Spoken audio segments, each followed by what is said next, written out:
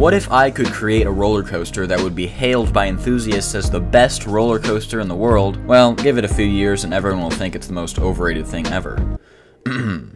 Okay, so this is the second episode of my Perfect Coaster series, and today I'll be making everyone's favorite coaster model, the RMC Hybrid. So what makes a perfect roller coaster? It needs to be comfortable, the layout could be amazing, but if the track is rough, the ride has uncomfortable restraints, or both, then it's not as enjoyable. It needs to look cool. I mean, this is pretty self-explanatory. It needs to have a good drop. Usually my favorite element on any given ride is the drop, so it better be good. It needs a variety of good elements, it needs airtime moments, inversions, and it needs to keep the filler track to a minimum. The ride should have strong forces, but also a variety of forces achieved through a variety of elements like I mentioned before. Some airtime should be strong ejector, some can be floater, and also there should be some strong positive G-forces in some spots, but it can't be too intense. The ride needs to keep a constant pace throughout with minimal dead spots, keeping riders thrilled. Alongside that, the elements should be sequenced realistically. You shouldn't have a bunch of similar elements in a row, they need to spread them out throughout the ride. Duration, the ride should not be over in 15 seconds, it should last a pretty long while, but it shouldn't be too long, it shouldn't feel like there's wasted track. For this layout, I wanted to have the flow of Steel Vengeance, where there's a first half filled with large elements, followed by a second half of more rapid-fire airtime moments. But the large elements would also take inspiration from Iron Gwazi and Zadra, as well as some moments that are reminiscent of Hakugei and Untamed. I wanted to include as many standout elements as I could, with airtime moments such as Zadra's first turn, Steel Vengeance's outer banked airtime hill, Iron Gwazi's first wave turn, Storm Chaser's first camelback, and a large double up of some sort. In the second half, I wanted a double down like wicked cyclones, as well as a bunch of small airtime moments reminiscent of Steel Vengeance or Hakugei. For inversions, I had my eye on Zadra's stall under the lift hill, as well as Iron Gwazi's death roll. I also wanted to have a corner stall like Untamed, as well as some sort of barrel roll to end the ride. Let's get started with the ride's first drop. This will probably feel most similar to something like Zadra or Steel Vengeance, as the drop isn't as drawn out and therefore not as sustained as Iron Gwazi, but the airtime is a little stronger. The back row receives negative 1.1 Gs of ejector airtime as riders are yanked over the crest, and then are shoved back into their seats with 3.8 positive Gs, which is the strongest on the ride. The next element also takes inspiration from Zadra, as it is this strong bunny hill that turns a bit to the right. It pulls some strong airtime with at least negative 0.8 Gs for the whole train, as well as negative 1.2 lateral Gs. After this is an outer banked turnaround that takes inspiration from Iron Gwazi's first element, banking outward for a much longer period of time than Zadra's version of this element. All riders receive a sharp burst of laterals transitioning into the outer bank before back row riders are whipped over the crest, receiving negative 1.1 Gs of airtime and 0.9 lateral Gs on the transition exiting the element. This 0G stall has great hang time over the crest, but the entrance and exit deliver some extra thrills. Front row riders receive 1.2 lateral Gs entering the element, and back row riders get 0.9 lateral Gs as well as some ejector airtime while exiting the element. Some people found the death roll on Iron Gwazi to be one of the best inversions of all time, and some found it to be slightly underwhelming. I'm going to make sure that nobody will find this death roll underwhelming. All riders will receive anywhere from 0.8 to 1.2 lateral Gs on both the entrance and the exit of the roll, but back row riders also get a sharp pop of ejector airtime before being yanked into the spiraling descent. The outer banked hill is not quite as sustained as the one in Steel Vengeance, but it definitely is stronger, pulling negative 0.9 Gs for front row riders and negative 1.2 for back row riders, making it the strongest airtime moment on the ride, but only by a slim margin. The ride hits its strongest G-force of 3.8 once again before heading into the next crazy maneuver. The train turns under the structure of the first element for an Iron Gwazi style wave turn, where the train is rapidly twisted 90 degrees to the side, with front row riders experiencing negative 1 Gs and back row riders with negative 1.1 Gs. All riders will experience intense lateral force on both the entrance and the exit of the element. The most standard element on the ride is a classic camelback, but this still packs a punch. The element delivers negative 0.9 Gs for the front row and negative 1 Gs for the back, which is about on par with Zadra's camelback. Next up is a Steel Vengeance inspired double up, the first airtime pop delivering ejector airtime to the whole train before the track shifts to the left, delivering 1 G of lateral force before the train hops into the mid-course brake run.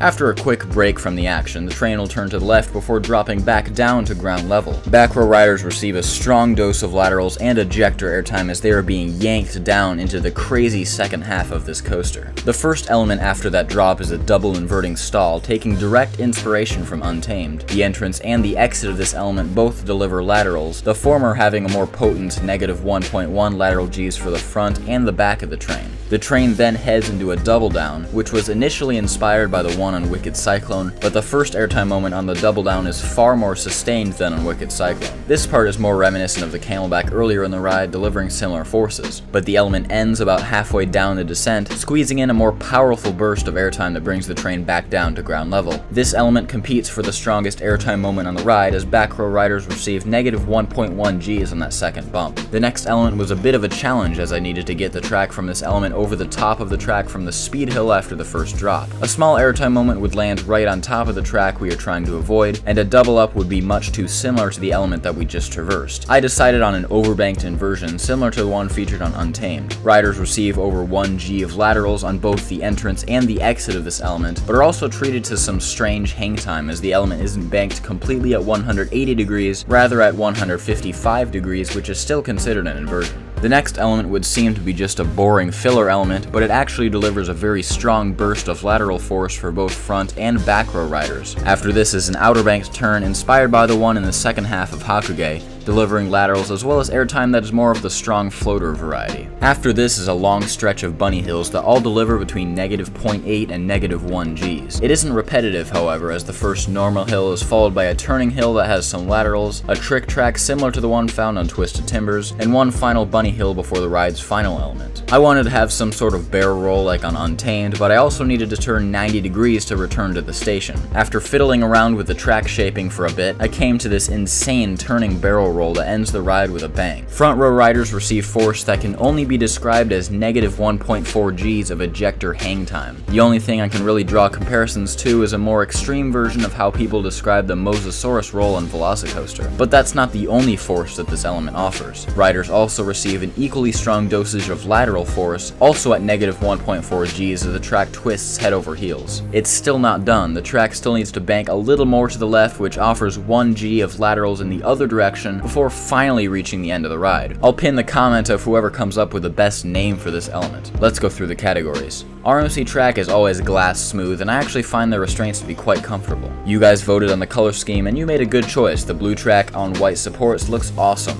I consider a drop that pulls negative 1.1 Gs to be a pretty good drop. Every element on this ride is powerful, many of them are unique, and the only element that could be considered filler still delivers strong laterals. Every airtime moment delivers strong floater at the minimum, but most are very strong ejector. The ride hits 3.8 Gs, and that final element delivers insane hang time and lateral force. The pacing and sequencing take direct inspiration from many RMCs, and I think it flows very well. This thing has 80 seconds of prime ride time, which is a duration that nobody can complain about.